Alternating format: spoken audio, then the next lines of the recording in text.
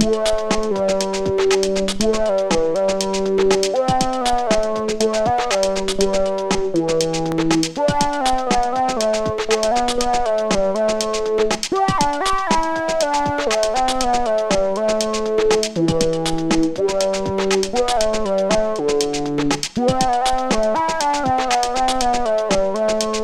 cool thing about this sound, I probably don't need to tell you, is this. Maybe I'm crazy, but that sounds like someone saying, whoa.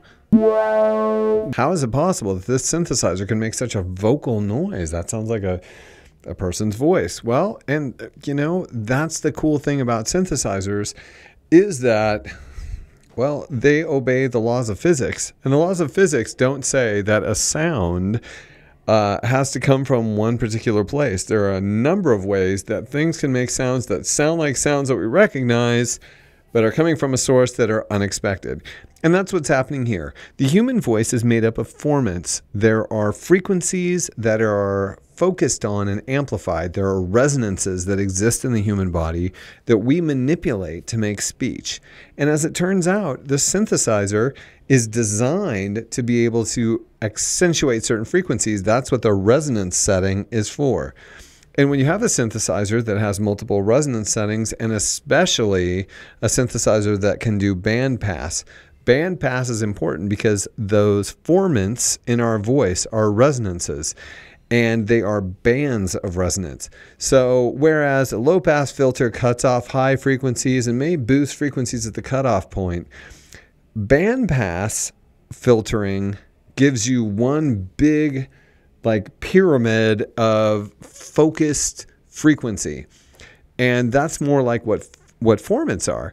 So this synthesizer has the ability, since it has a 12 decibel per octave multimode filter that has the band pass possibility, we can focus on those bands and we can accentuate human vocal formants, the frequencies that those are usually found, and then shape the cavity with the filter using the envelope.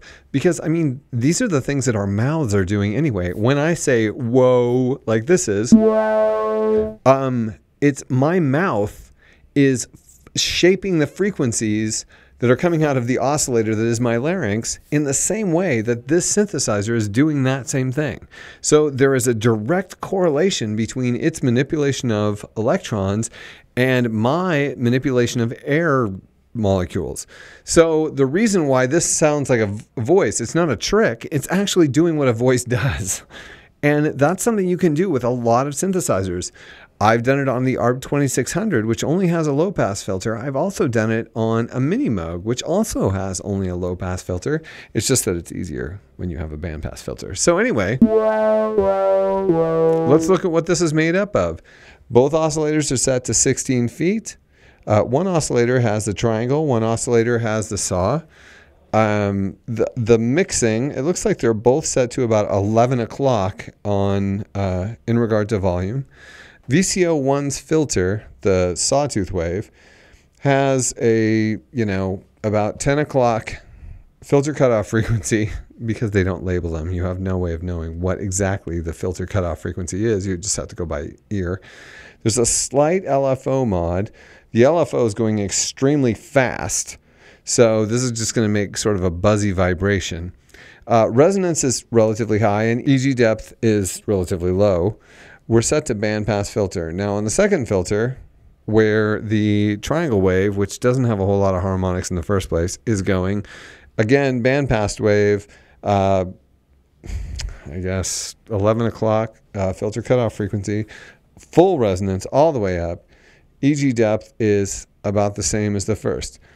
And those are both dealing with the first envelope generator, which has a medium attack, a high decay, no sustain, medium release, and then the EG2, which is governing both of the amps, has a quick attack, very slow decay, medium sustain, and some release. And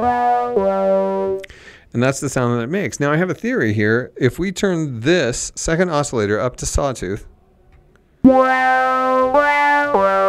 we can make it more vocal.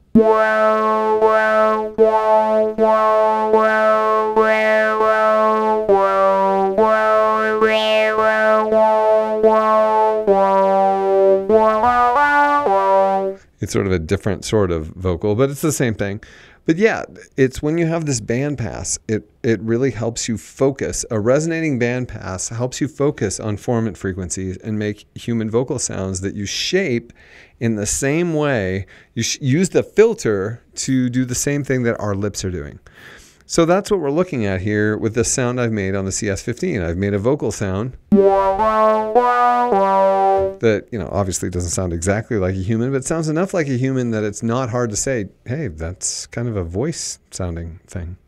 Anyway, that is one of the benefits of having this architecture and the architecture of synthesizers in general.